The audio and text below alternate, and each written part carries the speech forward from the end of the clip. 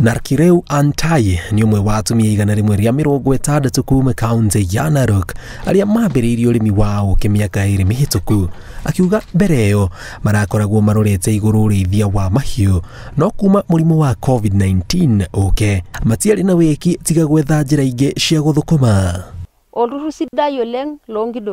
Before they didn't have beehives, so the women were not able to get anything maybe from the conservancy. So this is one of the projects that is for women exclusively. So basically they are now being recognized as one of the members through the beekeeping project.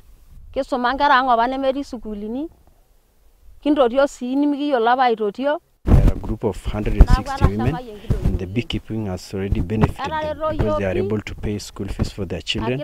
They are also able to get basic needs for their households. Thogori ya nyama nĩ ĩmwe ya biacara iria ciahutirio na gĩkĩro kĩnene nĩ mũrimũ wa COVID-19 makĩria thutha wa ithĩnjĩro kũhingwo.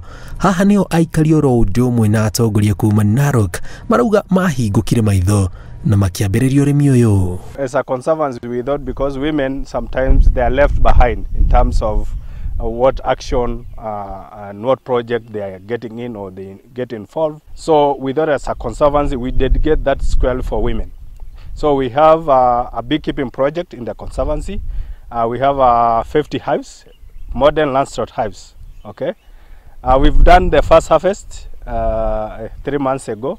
We've more strongly to support these communities and to come up with more nature-based solutions so that we do not only conserve but we use sustainably. It is a very viable project in that the local community will get market to market the wax, propolis, honey, etc. and all products of bees. Kuna rĩera rĩa Narok nĩ rĩega na ũrĩithia wa njũkĩ na aikari gũkũ nĩ makoragwo na mĩgũnda mĩnene ya kũgathĩka mĩatũ.